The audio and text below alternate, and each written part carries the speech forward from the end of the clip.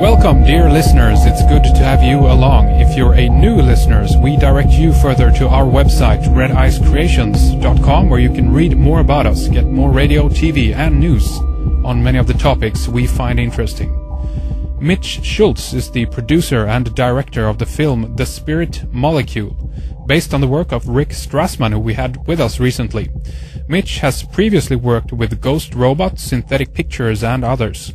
He has a Bachelor of Science in Radio, Television, Film from the University of Texas at Austin, and a Master of Professional Studies from Tisch School of the Arts Maurice Kanbar Institute of Film, Television, and New Media at New York University.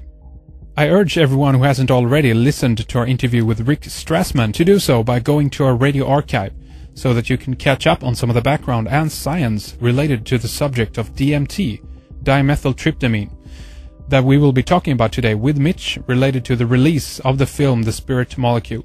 But stay with us for the next hour as we discuss the work behind the film and some of Mitch's own experiences related to DMT. It is excellent to have you here, Mitch Schultz. We're really looking forward to talking with you about the film The Spirit Molecule, obviously, that is upcoming here in October. Why don't we begin to talk a little bit about you and your background, and when you got a hold, I guess, of some of Rick's work, or when you got familiarized yourself with it. When did you hear about Rick Strassman, and why did you want to get involved in this kind of project, Mitch? Well, a little bit of a backstory. Grew up in Texas, but wanted to get out and experience the rest of the world, and ended up in New York going to grad school. And prior to my last year of grad school, it was the summer of 2002. I had a really good friend that was moving back to Brazil, and we all decided to kind of get together for a little going away party.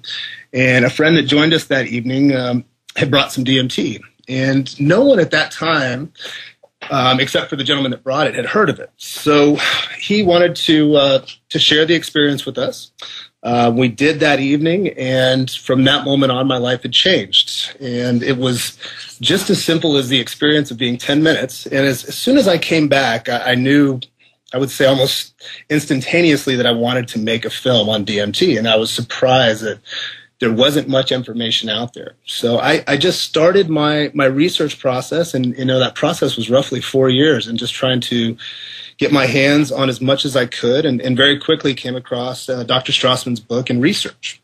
And once I dove into his book, I knew pretty quickly that this would probably be the way to tell the story of DMT. Obviously it is a psychedelic, but being able to kind of put it into a framework of science would make it a little more digestible for the masses. So that's how I kind of came across it and got interested in it. Is there anything you'd like to share with us in terms of your own experience? Is that something you want to do? Sure, absolutely. Well, let's see if I can pull back again. Also living in New York and living a very fast lifestyle, and kind of feeling in some ways, like I had a pretty good understanding of what reality is and was. And, living within my own ego, I thought I had a pretty good understanding of that. So that being kind of set up, I was the third person that evening to try the experience, or to ingest the DMT. And I had watched two people before me go, and not much seemed to happen at all. They did their inhalations, and then they laid back, closed their eyes, and that was about the extent of it. So as it was coming to me, I wasn't thinking much about it. I didn't really know, I didn't have any idea about what to expect. But after the second inhalation, things started to shift and change pretty dramatically in and around the room. I started to lose any kind of normal reference, except for just kind of shapes of people and objects in the room. Everything within those shapes seemed like it was almost at an atomic level. Very quick, fast-changing patterns.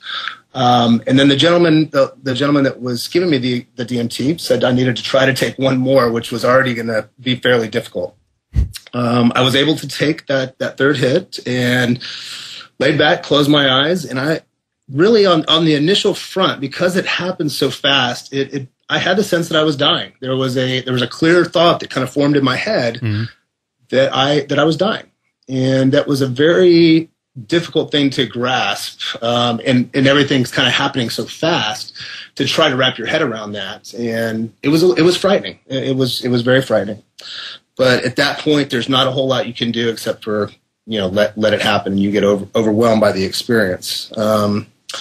And my idea of time was fragmented considerably, but I would guess maybe a couple minutes max. I kind of had that fear and uneasiness, but immediately also felt like I was traveling down some sort of a tunnel or wormhole, something along those lines. And it's kind of hard to explain because you have a sense of motion, concepts flying by, again, still the patterns, different languages almost, that just information that some of it looked very familiar, but other times it looked completely alien and foreign. After this kind of initial rush and things passing by, ended up in a space, and then what I could call just a very brightly lit and multicolored landscape. Once I kind of popped there, that felt like it was the place where I could stop and actually kind of sit and look around almost. And you still have this awareness of your being and being able to kind of look and digest as best you can what's going on around you. Now, again, it's completely foreign and odd, but as these geometric patterns are changing and morphing and colors, seeing a lot of information, I noticed on a very macro level a being, and the best way I can describe, what I perceived this being was a cat's face, or a cat woman almost. And as soon as I recognized that on this very large scale, it shot forward and became like instantaneous right in front of my face. And again, as soon as I recognized it there, it shot back out. And it was this play back and forth between the micro and the macro is kind of what it felt like. There was also a communication from this entity, and it was asking me to just sit back, try not to be overwhelmed, and essentially this is what reality is. And that's kind of the general piece that I got. And then, in a very quick amount of time after I'm being confronted with this, I was back in the room with my friends. So this is, it's interesting to me that you use that kind of terminology as well, that you mentioned that you go, or when you come back in that sense. And obviously when we had Rick with us, we talked about this idea also, that it seems to be a portal, that is potentially opening, and that you literally is going somewhere else. Not your body, obviously, but your spirit, your soul, the essence that you are, is actually taken to another place. Would you say that that's true after having your experience as well? Are you leaving this planet, so to speak, and actually taken somewhere else? I would, and again, I speak from my own experience. I feel like I have had that experience, that it is a portal to another dimension.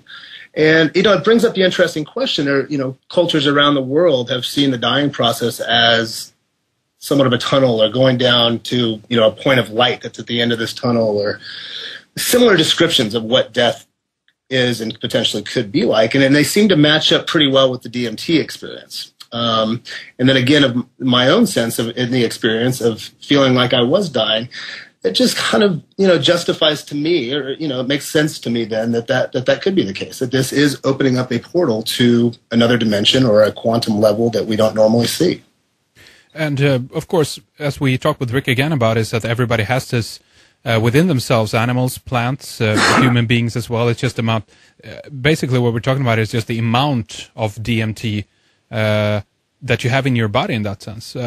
But, would you say that the visual representation that you had here then is something that you try to replicate in the film as well, to kind of give for those who haven't done it, to give those people an idea of what this travel, this portal that you're going through, how that would be? We're going to try. It is an extremely difficult thing to put on a two-dimensional screen, because it's not just the visual patterns and the entity context, so to speak, but there's a lot of emotional content built into it, where you feel like you get a much deeper sense of reality. Everything seems to be completely intertwined and connected.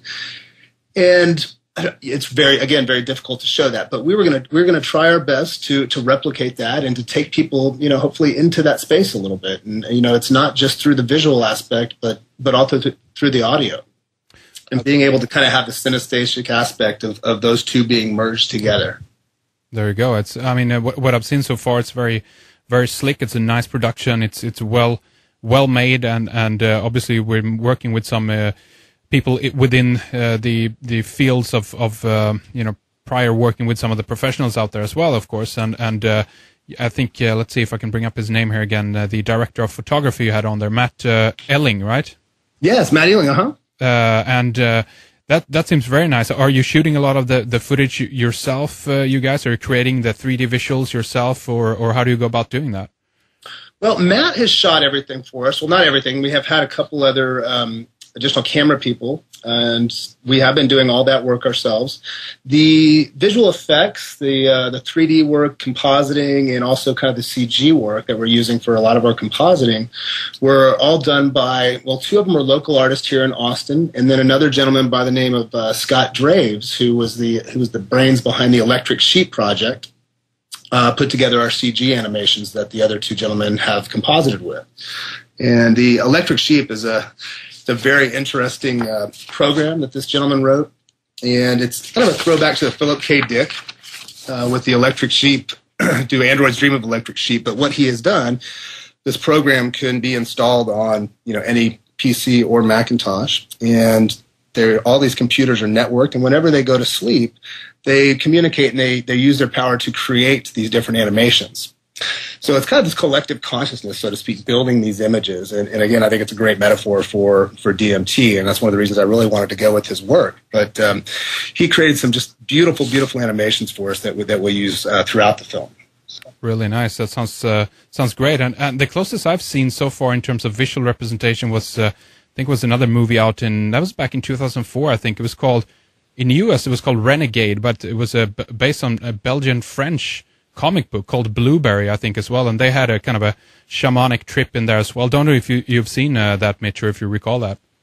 I have. In fact, the director, Jan Kuhn, I looked at his visuals for inspiration, and he also had another film, it was a documentary about his shamanic kind of initiation called Other Worlds, and they also had some beautiful animations in there as well. When he had traveled down to Peru and drank ayahuasca with a Shipibo down there in the Amazon. So I did look at both of his pieces of work and tried to get a sense of how he was interpreting visions and his own stuff. But beautiful, beautiful stuff all the way around. Absolutely. And you've had some a unique perspective, obviously, here from this point of view as well. You've obviously taken the trip basically yourself in that sense here, and you've also worked with some of the volunteers, the DMT volunteers that Rick worked with many years ago now in that sense. And is there anything you'd like to talk about or can relay to our listeners in terms of what they said and so forth as well? We talked specifically with Rick more about the scientific aspect and a little bit about some of the experiences that the people had, but it seems to be very similar across the board. Okay, some seems more negative and some seem more positive. Obviously, that's the biggest difference here. But I guess one of the questions that comes up here is: do you think that everybody is visiting the same place, if I can put it that way, or do you think that it's all about personal interpretation and we actually go inside, so to speak, we go into our own psyche?